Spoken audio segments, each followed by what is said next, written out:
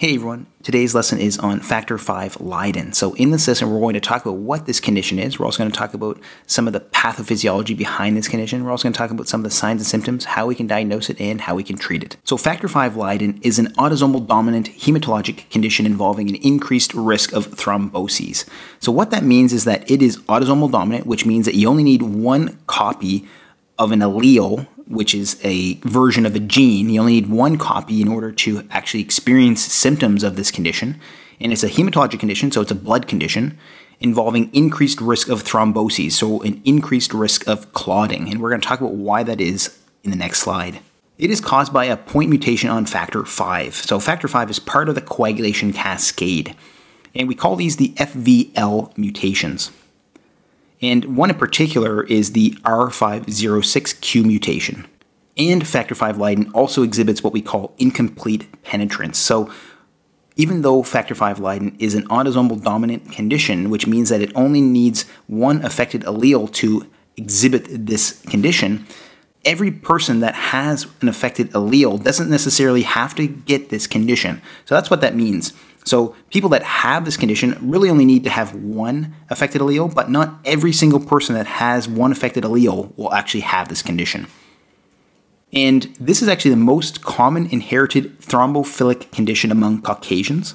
So it's the most common inherited condition involving an increased risk of clotting. And some estimates actually state that there's upwards of 3 to 7% of Caucasians are actually heterozygotes for this condition. So being a heterozygote means that they have one affected allele. Doesn't necessarily mean that they have symptoms of Factor V Leiden because of its incomplete penetrance, but it means that they have one affected allele that they could pass on to their offspring.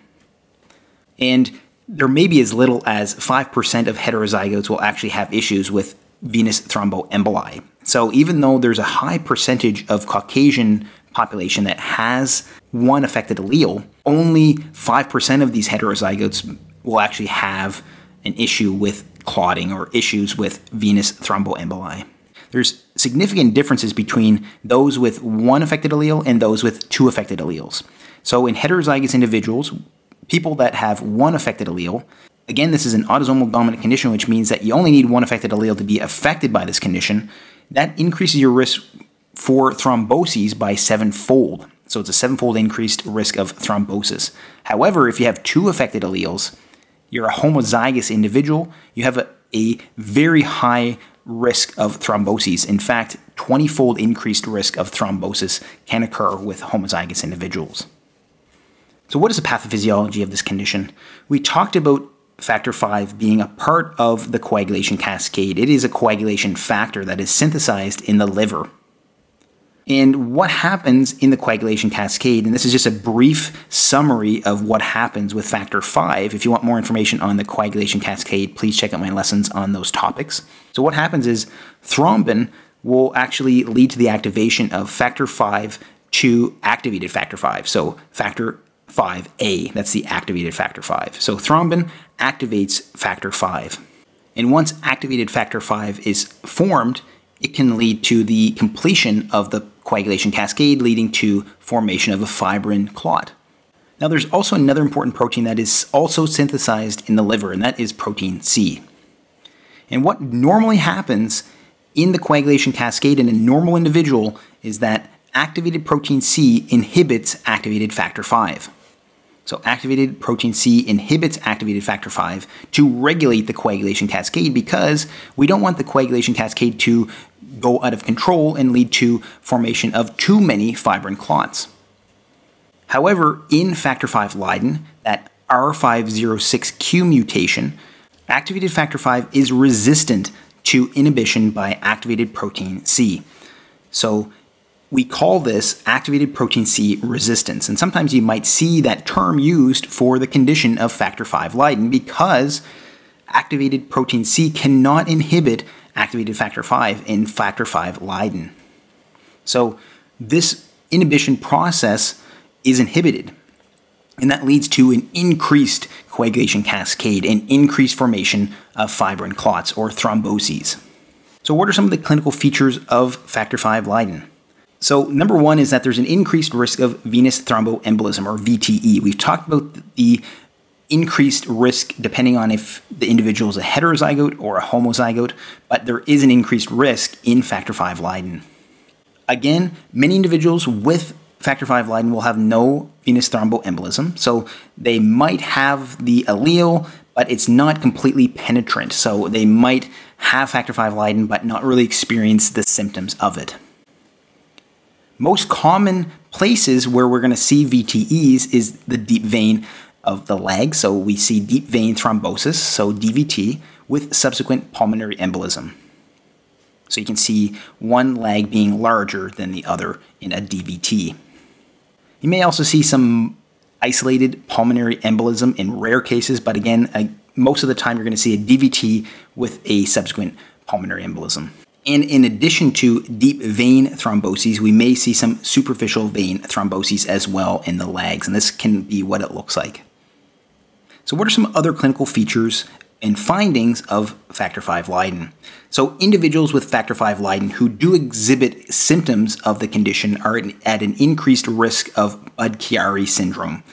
So Budd-Chiari is where there is a clot that occurs in the hepatic vein, and this can lead to a host of issues, including damage to the liver.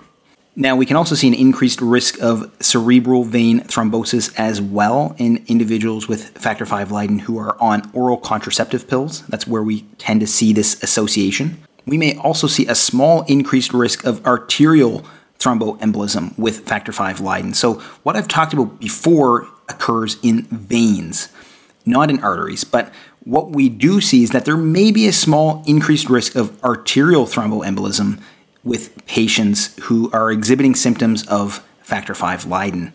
Again, majority of the time it's going to occur in veins and deep veins of the legs more specifically, and we might see some in different areas of the body as well, but we may see some clots forming in arteries, and that can cause a lot of problems itself.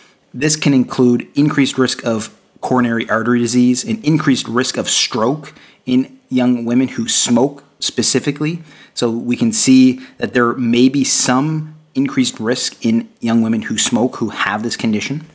And there's this question of, is there an increased risk of recurrent late pregnancy losses in Factor V Leiden as well? So when we see recurrent late pregnancy losses or recurrent pregnancy losses in general, we often think of antiphospholipid antibody syndrome. But it could be that this condition might be the culprit. So what really happens is that because there's this increased risk of clot formation, these clots can get into placental vessels and essentially lead to pregnancy losses. So there may be some evidence that Factor V Leiden can lead to late pregnancy losses. So how do we diagnose and how do we treat this condition? So diagnosis of Factor V Leiden oftentimes starts with suspecting the condition if there are venous thromboemboli in abnormal locations. And the abnormal locations you want to think about are the cerebral veins. So we talked about there's an increased risk of cerebral vein thromboses occurring in this condition, and the portal vein. So I mentioned the hepatic vein, but the portal vein could also be affected as well. Now, what we do tend to follow is the guideline that testing is usually not performed in the first episode of a provoked VTE. So if there's a provoked DVT or a provoked pulmonary embolism, or if there's a first VTE in age greater than 50 years old, testing for this condition is not often performed right away. And when you do lead to testing, if there's multiple episodes of provoked VTE, or if there's a VTE in an abnormal location, you can move on to genetic testing. That is a way to actually detect Factor V Leiden. We look at doing PCR to detect the FVL mutation that we talked about before. We can also do a functional activated protein C assay. So again, activated protein C is the protein that is actually inhibiting activated Factor V, and it doesn't work in Factor V Leiden. So we can do that assay. But once you do this assay anyway, you're going to have to do a genetic test to oftentimes confirm the diagnosis. So a lot of times you're going to move on to genetic testing anyways. And once you have diagnosed an individual with Factor V Leiden, you're going to want to screen their family for this condition because it is an autosomal dominant condition.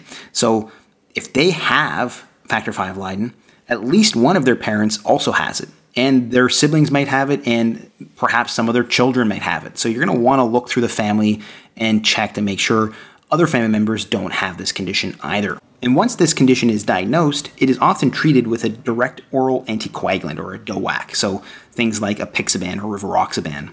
Or warfarin can also be used to treat this condition as well.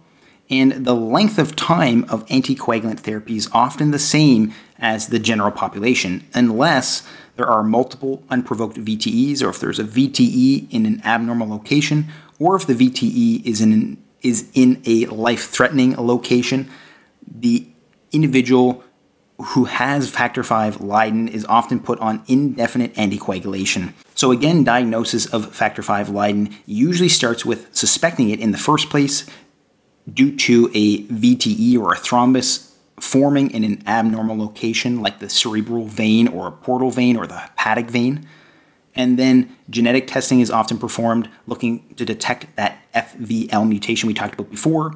And then family screening is also important to detect if anybody else in the family also has this condition. And once Factor V Leiden has been diagnosed, it is often treated with a direct oral anticoagulant, a DOAC, or warfarin. And the amount of time for anticoagulation is usually the same as the general population unless there are multiple unprovoked VTEs or a VTE in an abnormal location, or if it's life-threatening. In that case, it would be indefinite anticoagulation therapy. So if you want to learn more about other hematology conditions, please check out my hematology playlist. And if you found this lesson helpful, please give it a thumbs up and consider subscribing to the channel. And also please check out my Patreon page for other exclusive lessons as well. And as always, thank you so much for watching, and I hope to see you next time.